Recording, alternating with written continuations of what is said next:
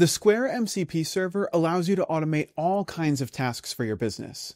Everything from creating invoices to generating custom sales reports can now be done just using natural language.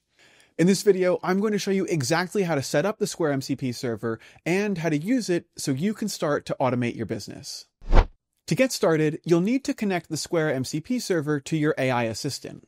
This connection step will vary slightly depending on the AI assistant you choose, but you can find instructions for your specific tool in our docs.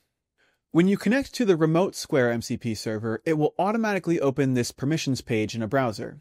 Here, you can set all of the access permissions that you want to give to your AI agent.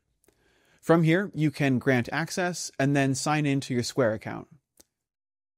And that's it. Now your AI assistant is ready to work with your Square account. So, let's put it to the test. Let's say I own a restaurant that sells tacos. I want to get my menu onto my Square account as quickly and easily as possible. So, I'm going to ask AI to do it.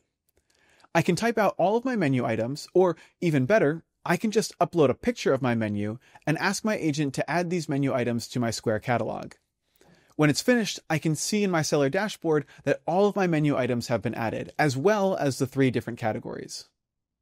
With my menu all set up, now I can take this one step further and ask to create a payment link so my customer can pay for an order of Al Pastor tacos. And just like that, I now have a checkout page to take a payment. The Square MCP server covers the whole surface area of Square's APIs, so the possibilities are truly endless.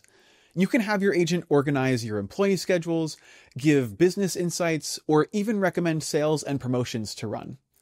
Whatever it is you want to build, the MCP server is going to drastically simplify your process. So go on and check out the docs and give it a try for yourself.